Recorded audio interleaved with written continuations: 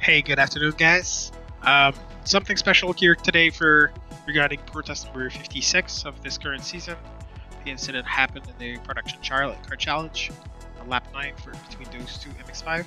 So today I'm just sharing the Stewards stats and why we have decided to give the penalty we gave to this driver.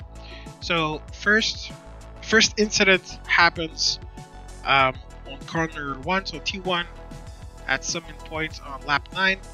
So we will see what happens here. So we have a case of blocking. So normally what we define as blocking in PRL is when a driver reacts to the driver at the back. So the exact words are the following. So any deviation by a driver from the racing line that is a reaction to a move from the trailing driver which impedes the trailing driver forward's progress is not permitted at any time. So in this situation we have, and from the cockpit view I believe is a better perspective. So we have a battle here. The trailing driver makes a move to the right, and then the car in front moves to the right as well, and then we have to move to the racing line back again. So of course, this kind of move is defined as blocking. We are, most of the time, the drivers are getting away with warnings when there's no obvious consequences, which is what happens in this case. So not something we're looking for.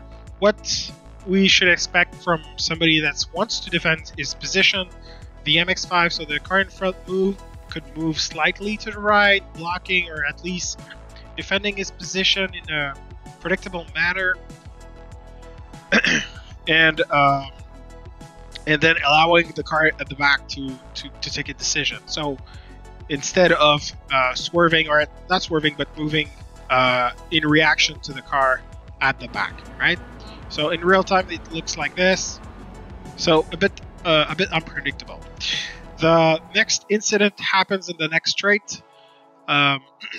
So at first, we as stewards, we didn't know what was going on with the car in front. I did speak to the driver, but so as you can see, the car at the front is swerving, so moving to the left, to the right, not exactly a predictable manner to drive. So moving to the right, left. So at this point for the car at the back, it's pretty hard to know, is it defensive? Is it what's going on essentially? So of course, this kind of behavior, let's say at the end of the race, showboating that you're going to win, just like let's say Verstappen is doing, or other professional drivers are doing in the real world. It's totally fine. You are celebrating. This race is only 9 laps in, over 25, I believe. So there's no celebration here, and especially from the car at the back perspective. See the car in front moving left and right. It kind of makes it very unpredictable for a following pass. So you're not sure what's going on here. So that's one thing. Secondly, at PRL, we want drivers to treat this league as if we were racing for real. So that's not something you would do for in real life for sure, since you could destroy your car, you could destroy your tires, you could make a mistake, and so you would never do something like that unless for celebrating at the end of the race. And lastly, on the broadcast, it does look a little bit silly, to be honest, and that's not something we want.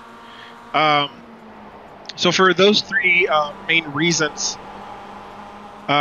we have decided to suspend this driver for only one race.